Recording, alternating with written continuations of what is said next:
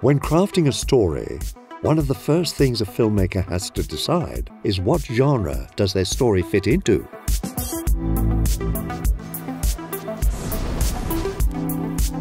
Genre is an important aspect of storytelling. It's a way to let your audience know what to expect, and sometimes surprise them. Okay, did not see that coming. Today we will explore many kinds of genres. What sets them apart, and how are they similar? This is What is Genre? But before we get started, subscribe and click the bell for more filmmaking videos. Spoiler alert for the following movies. Ready? Teach me. In film, a genre is a category based on similarities, either in the plot, aesthetics, or the intended emotional response. The word genre comes from the French, which means kind or sort. The concept of genre can be traced back to Greek philosopher Plato, who believed there to be only two genres, poetry and drama. Since then, a multitude of genres have emerged, including horror, thriller, romance, and comedy. In fact, most genres can be further divided into more specific categories called subgenres.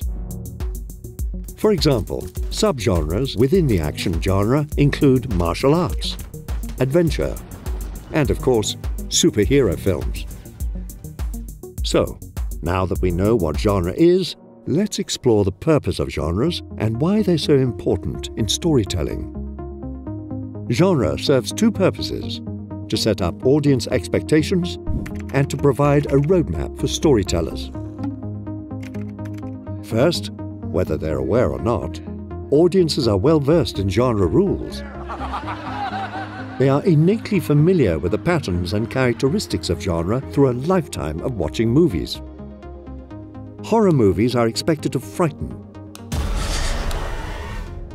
while a comedy is expected to make the audience laugh.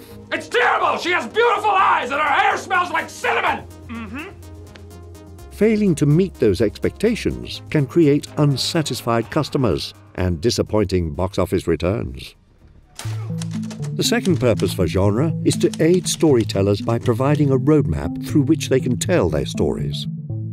Just like a recipe has a list of ingredients, every genre has its own set of story beats, tropes, and aesthetics. If a writer follows the basic recipe, they will create something that fulfills audience expectations. This roadmap becomes clearer as we move from basic genres into more specific subgenres. Our only expectation from a crime film is that it will deal with criminal activity. This tells us very little about the characters, situations, themes, etc. But if we go a step down to the murder mystery subgenre, we have a lot more information about what to expect. We can guess the basic plot. A murder takes place. The structure: a detective interviews suspects and collects clues until they solve the mystery. We can even expect a specific type of scene, the big reveal of the murderer in the end. Yeah, I killed Fran, but I guess I didn't. So what do you have on me? Nothing. What, attempted murder? I get arson for the building and a few other charges. With a good lawyer, which I have, I'll be out in no time. Giving the audience something familiar and something new at the same time is not easy. But this is the tightrope writers must walk while working in genres. As Robert McKee points out, writers must not only fulfill audience anticipations or risk their confusion and disappointment, but they must lead their expectations to fresh, unexpected moments or risk boring them. In other words, to use genre effectively, writers must know the rules inside and out, to know where and when to give the audience something unexpected. Detective! You're looking for me. Hey! Since genres function with repeated elements, let's run through them individually, starting with plot. The plot thickens. The plot is how the story is presented to the audience. Many genre films follow the same basic narrative structure: major story beats, and even specific scenes. For example, in romantic comedy, we begin with an introduction to the two leads. They have an awkward introduction called a meet-cute. Hey, Sugar, you looking for a date? No, I want to find Beverly Hills. Can you give me directions? Sure. For $5. You can't charge me for directions. I can do anything I want to, baby. I ain't lost. They fall in love. But eventually, a big obstacle breaks them apart. I've never treated you like a prostitute.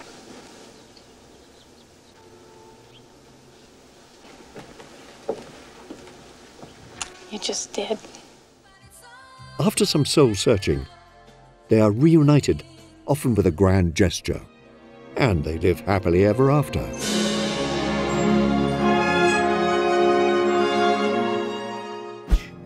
In slasher films, the plot often centers on a group of young people who are stalked by a killer, picked off one by one.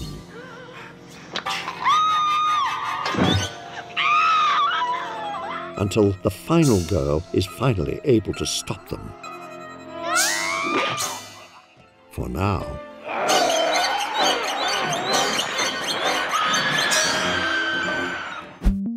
These plots are certainly formulaic, but eventually they must evolve in some way to keep the genre alive and audiences entertained.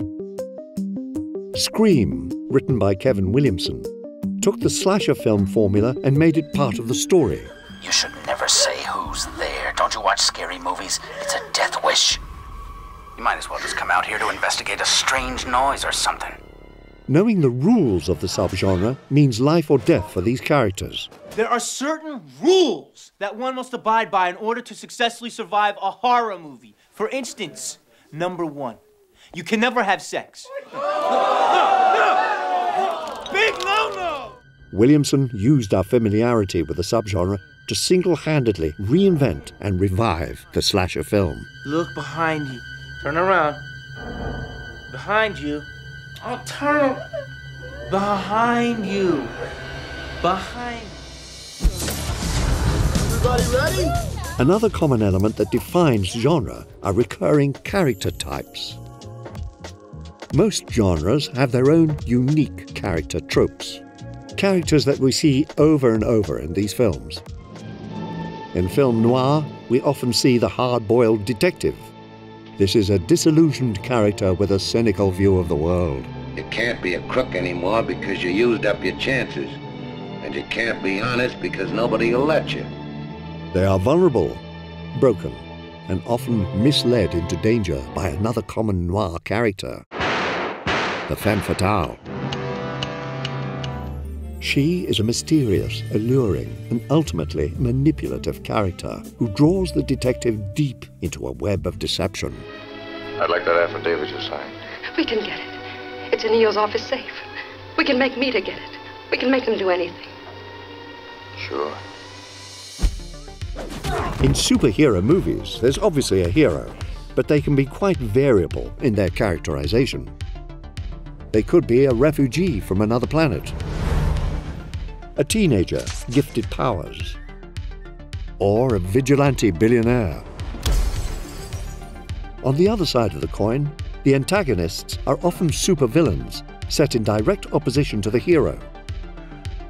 These villains may have had similar origin stories to gain their special powers, but their motives and values are quite different from their heroic counterparts. People will die, starting tonight. I'm a man of my word. Just like plots, these character types need to evolve to stay interesting and relevant. When you decide which genre to write in, consider how to bring a fresh spin to familiar characters. So far, we've kept our focus on the genre elements that are put on the page. Now, let's look at how presentation creates genres on the screen. Presentation is how the formal elements of a film are put together. Cinematography, costumes, editing, music, setting, atmosphere. Elements like these also play a major role in defining film genres. For example, From this shot alone, we automatically know the genre. Vast and expansive landscapes that evoke notions of natural beauty, conflict, or loneliness. In fact, Westerns are one of the only genres defined by their setting. For costumes, we get cowboy hats, sheriff's badges, and spurs. Props like six-shooters and horses. The shot choice and editing rhythms of the Main Street shootout are themselves generic tropes we all recognize. Westerns even have their type of music.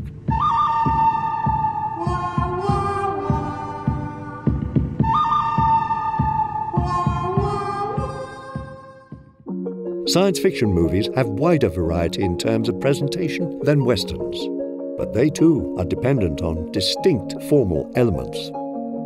Instead of the vastness of the prairie, we get the stars. Spaceships often have bold designs for the interior and exterior. Weaponry is often augmented with futuristic sound effects. Costumes range from the completely normal to otherworldly. Aliens are created with prosthetics. Classic sci-fi soundtracks used theremins and later synthesizers. The use of these formal elements is just as common and useful when presenting genre films to the audience. Now that we know what the basics of genre look and sound like, let's move on to creative exceptions of how filmmakers play with genre. Genre is a rule book for both the audience and filmmaker. A tacit agreement that expectations will be met, but with a new twist. In this way, genre is an ideal forum to subvert and challenge these expectations. And here are 4 ways this can be done. Okay, I'm listening. Let me get a pen. A spoof is a work of humorous fiction which focuses on specific genre conventions and exaggerates them for comic effect. Austin Powers takes on the spy subgenre. Allow myself to introduce myself. Naked Gun sends up police procedurals. Hey, look at that, the missing evidence in the Kellner case. My God, he was innocent. He went to the chair 2 years ago, Frank. Well, what's the use? And Mel Brooks has made a career out of spoofs, including his takes on the Western, Frankenstein, and Hitchcock movies. Subversion is when a filmmaker uses the opposite of genre conventions. It may be with atmosphere, characters, plot, or any other element that is within a genre. Like when Sofia Coppola soundtracked Marie Antoinette with modern music. I like to think it's a candy. A simple subversion like this can breathe new life into a well-worn genre.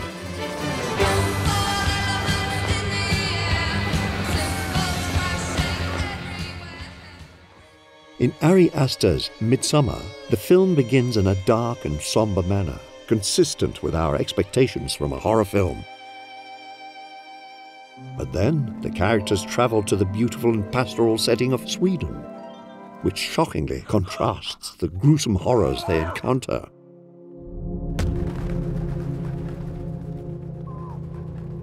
By subverting the common tropes of the horror genre, Aster undermines our association of daylight with safety to create a unique experience of dread and horror in plain sight.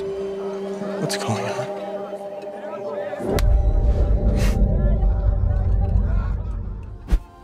Some films undergo a complete genre switch at a certain point in the story.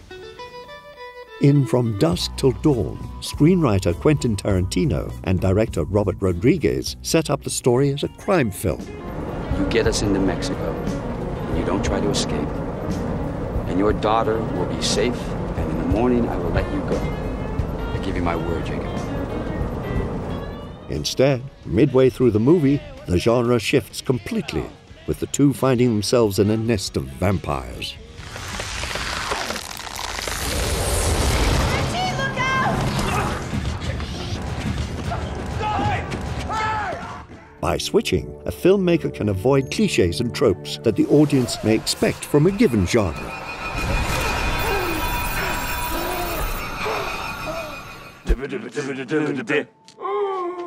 Hybrid genres don't switch. They are comprised of elements from two or more genres from beginning to end.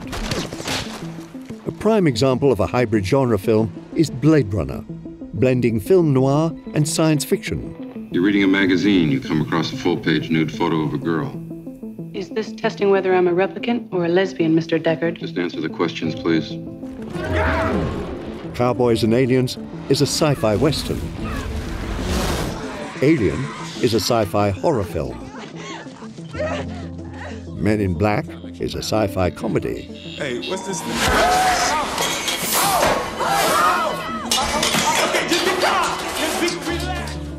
Hybrid films are becoming more and more common as filmmakers explore and experiment with what is possible within and between different movie genres.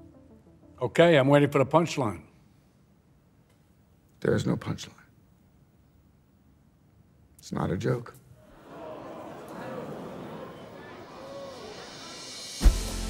Film genres are constantly evolving, and the most successful filmmakers bend or break the rules. But this can only be done with a firm understanding of how genres work. When you sit down to write your next genre screenplay, try asking yourself what elements does it need to fulfill and what elements you can make your own. Start your journey into genre filmmaking using StudioBinder screenwriting and storyboard software. For a complete guide to nearly 100 genres and subgenres, check out our post on the StudioBinder blog linked below. Following the StudioBinder video essay rulebook, this is the part where we bid farewell and promise to see you in the next one. I guess I'll see you. One more week.